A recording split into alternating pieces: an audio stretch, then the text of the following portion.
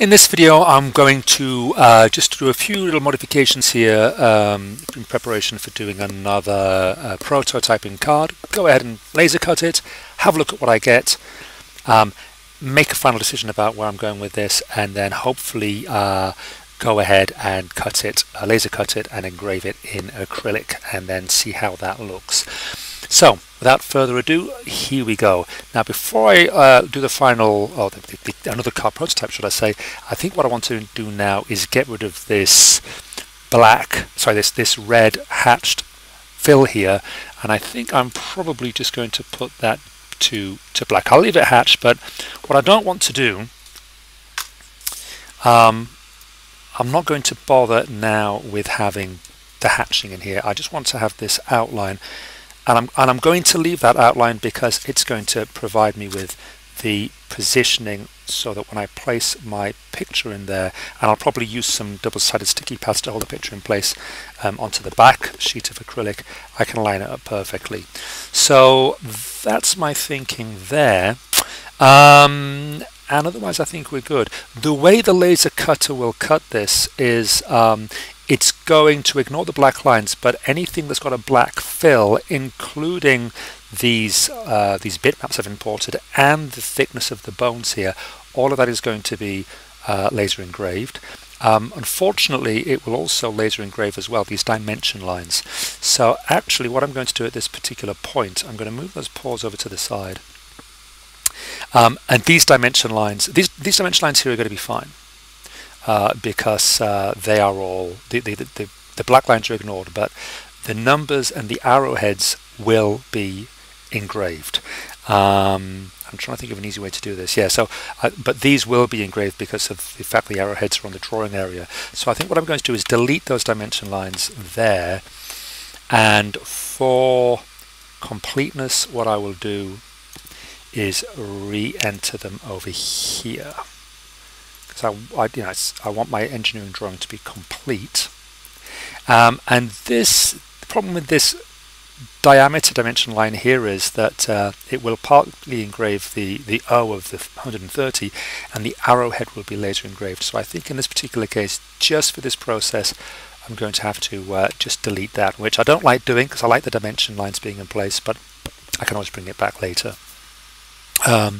Okay, so I think I'm good to go. I'm going to pause the video here and go ahead and laser cut this and laser engrave this as a card prototype, and we'll see what we get.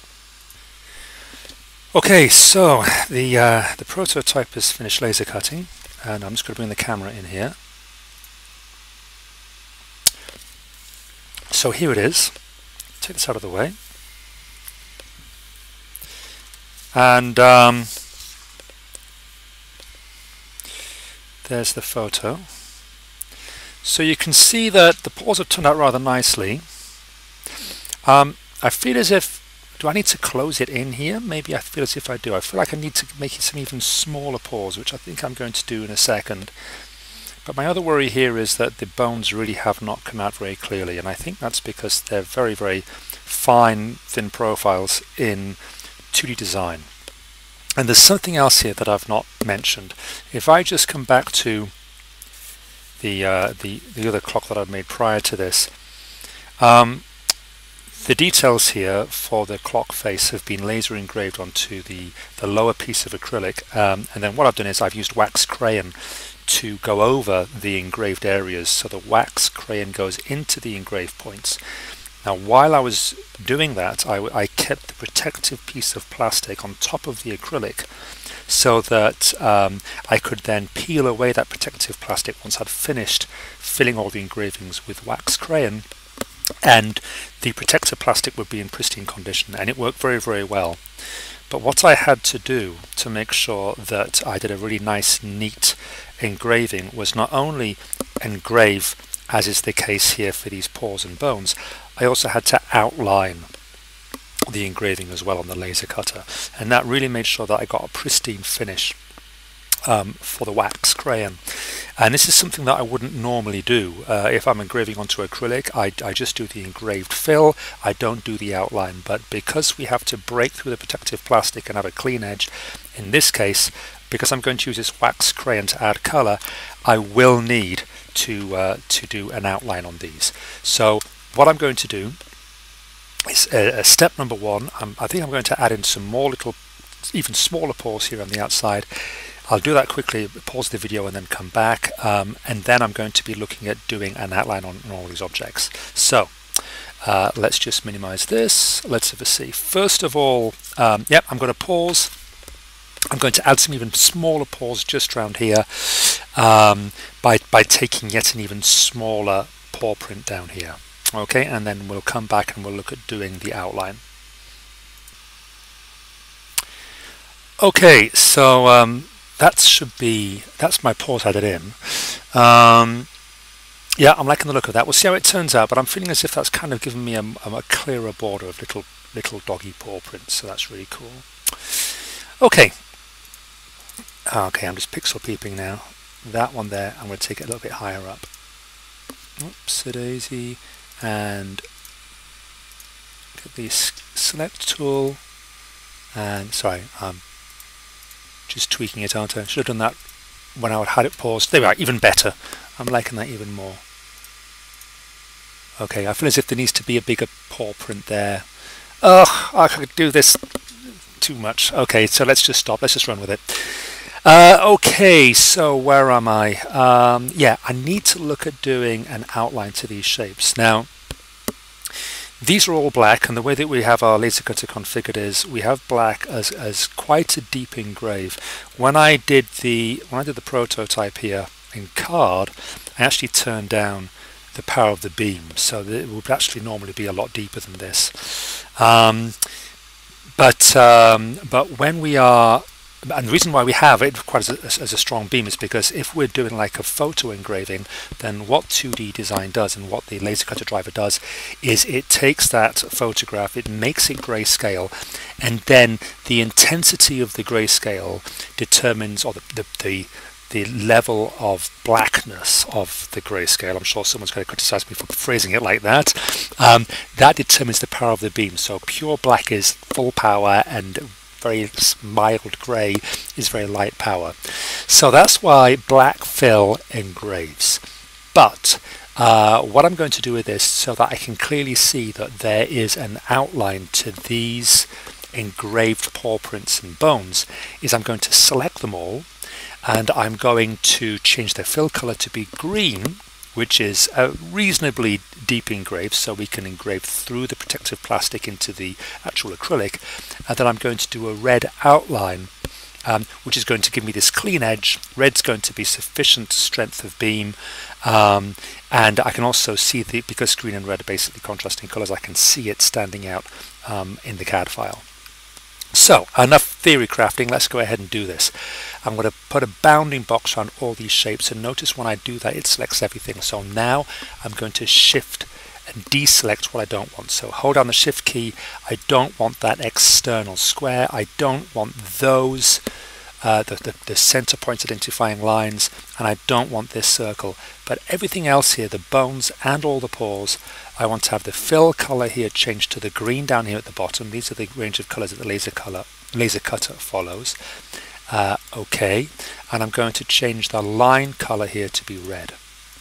Okay. Now, out of interest, that didn't work, and I'm so daft. Okay, of course that didn't work. I'm very, very silly. The reason why that didn't work is because these are all bitmaps. So they're always going to be black. So actually what I need to do is convert all these into vectors. Now let me see, let me just do it with one. I'm going to select this, bitmap, vectorize bitmap. Oh, I have to select it again. Monochrome, confirm. Custom settings, I'll do this again, don't worry about it. High resolution, confirm. Okay, and just want to confirm what's happened here. This is now, yeah, it's replaced the bitmap that was there. Now, again, if I just select a bunch of these, and I come to fill again, and make that green, there, aha, and make the line color red. Aha, there you go, right, now it worked. Fantastic, so that's what I want. So what I need to do here is convert all of these bitmaps into into vectors. Now, can I do multiple ones at the same time? Let's just try and select those paw prints there. If I go to, of course, now if I go to vectorize bitmap, it deselects those. So what I've got to do here basically is for every single one. Now, look at what's happening here. This conversion resolution. I normally go custom settings. I normally make it maximum because by having maximum custom conversion resolution, you get much better kind of contouring of curves, much higher resolution. But the difference in the pixel resolution is really quite small there. It's probably about 5%. So you know what? For this, hang on a second. Yeah, you see how it's just changed it slightly? I was going to suggest we do that. Let's just try that again, and this time monochrome. Let's just do that custom resolution setting there. Yeah, it is actually better if I change it, isn't it? But that's going to take forever if I'm going to do every single one. So I've realized here that I have made a little bit of a mistake. What I should have done is I should have vectorized all these to begin with and then brought across the vectorized images, and of course by not doing that, now I've got to do it for every single one manually. So this is really bad on my part. Yeah, but I'm going to have to do it. And again, you know, I would have ideally liked to have changed the resolution here to high every time, but just for speed, I'm not going to. And of course, I've got to remember which ones I've done. So I'm going to keep doing this. I'm going to pause the video so you don't have to experience the whole thing, but maybe what I should have done here is, you know, I could delete all these, of course. I could go back, convert these into vector images, and then take them all across again. That's your choice to make. Anyway, here we go. I'll pause. I'll finish this process. Okay, so I think I'm there. I think I've got them all. There were one or two that didn't seem to convert across. But I'm going to go ahead and select them all anyway and just see what happens. So I'm going to deselect here the square, those lines, that circle, and the... Oh, and I've not done my bones yet. Okay, fair enough then. So I've got to do the bones still. But let's just go ahead and change the fill color to green and just see what we have. Yeah, that's looking great. So they've all converted across. I didn't do the bones. So you know what? Let's just do it now live. So here, now in this particular case, monochrome, yeah, so there's no point again of going to custom settings. Let's convert that. Yeah, interestingly, whereas with the paws I felt as if doing a low res conversion made them less defined, here in terms of the bone it certainly thickens the lineup. So I'm actually really liking that. So vectorize. Let's just monochrome. Okay. Right, I'll keep on working this through. I'll pause for a second and then finish this off.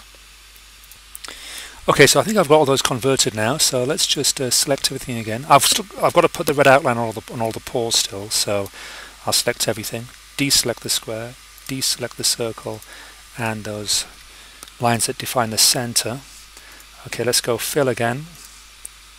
Okay, and let's do a line. Now look, I'm going to look at the fill there of those bones in a second. Let's go to line, a red outline. Okay, let's see what we have. This looks really nice. So all the paws have got a green fill, a red outline. And if I zoom in on the bones here, yeah, it's got a green fill and a red, whoops, and a red outline there. That looks to me, whoops, I should have gone last there. That looks to me really good. Okay, so let's just zoom in a little bit closer again there. I'm liking that a lot. Okay, so I'm going to go ahead and I think I'm going to go ahead now and actually do the final laser engraving on acrylic. It's going to be interesting to see how some of these paws come out, because the individual kind of paws and then the pad here are very close together. I think I'll do a card prototype first, actually see how that looks, and then if everything's good I'll go ahead and just do the engraving and then come back and show you what we've got. Okay, so I've finished the card prototype. I'm glad I did it because if I just bring the camera in here, here it is compared to the other. So you can see that the green fill here has got much more beam strength. That's just the way it's configured on our driver for the laser cutter. That's where the photo is going to go of Milou. The cutout of the red line has actually caused some of these paw prints to actually be punched all the way through, and that's not a problem. We can fix that later when we do it in acrylic. But I felt as if some of these little tiny paw prints really were getting a little bit muddled, just turning into blobs. And you'll notice as well that I stopped the job partway through here. It didn't outline all the paw prints because it was taking forever, and I'm happy to go ahead and leave it doing the full job when we do it in acrylic. But for this card prototype, I wanted to sort of speed up the process. So what I then did was I did a little test run over here. So what I've got on the left hand side here is a duplicate of the paw prints from my existing border, and then what I did here is I actually went online and I got a paw print. If you just compare that paw print against, you know, one of the paw prints over here, the actual paws themselves are much more spread out on this paw print, which when I saw it online I didn't like, but then I realized that because we're going to shrink these down, we really need to make it so the paw print is perhaps like a more open design. The parts are further apart, and here I've gone ahead and done the full engrave and outline, and even though when it's small, when it's reduced in size, the amount of cutting there has kind of caused the card just to burn away. I'm hoping that on the acrylic that's going to look rather much nicer or clear than the original graphic, which had all the paw elements closer together. So I have decided crazily that what I'm going to do, because I want this to be right, is I'm going to delete all the paw prints here, and I'm going to replace it with these updated paw prints with this selection here. And what I'm also going to do as well is, rather than having all the paw prints facing up, I'm going to have it so the paw prints are actually kind of walking around the clock, like the dog's walking with time. We'll see how that looks. You'll notice one of the bones has been finished. This is the first bone element I added. These other ones were later in terms of the order of things added to the CAD file, and that's why they've not been engraved, because it cuts and engraves in the order that things were added to the CAD file. So the bone's looking fine. So I'm going to stop this video at this point. The next one that I start, I'll basically have removed all of these paw prints and replaced them with this, what I consider to be an improved paw print walking around the clock. And I think by that point we'll be ready to go ahead and actually do the final version in acrylic.